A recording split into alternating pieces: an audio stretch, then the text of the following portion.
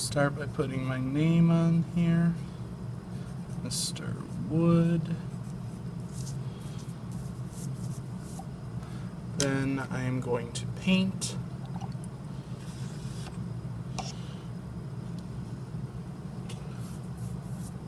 And in this case, I'm just going to use a variety of colors. I'm going to get a little bit of purple on there.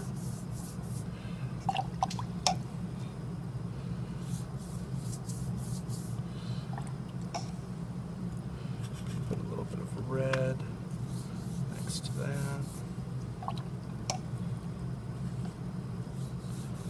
My goal is with this is just to make a nice sort of colorful background.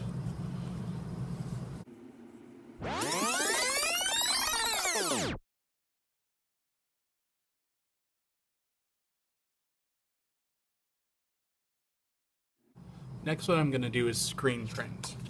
I'm going to set aside my paper. I'm going to put down my screen. I'm going to open that up. I'm going to put my paper on top of my screen, on top of my board. I'm going to put a stencil on top of my paper. I want to line it up where I want my rocket ship to go. I'm going to put the screen on top of that. The screen is going to hold my stencil in place. And now I'm going to scoop out some ink to put onto my screen. And I use a squeegee to spread the ink. I don't need to cover the entire screen. I need to cover my whole stencil.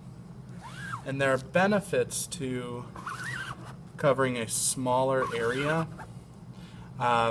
Aside from the fact that it wastes less ink, it gives me an idea when I pull this up of where my stencil is going to be and where to line up my next paper.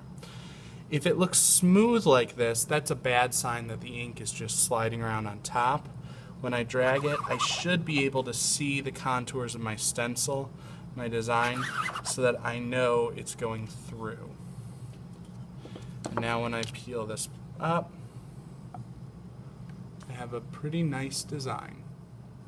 And this paper is ready to go to the drying rack.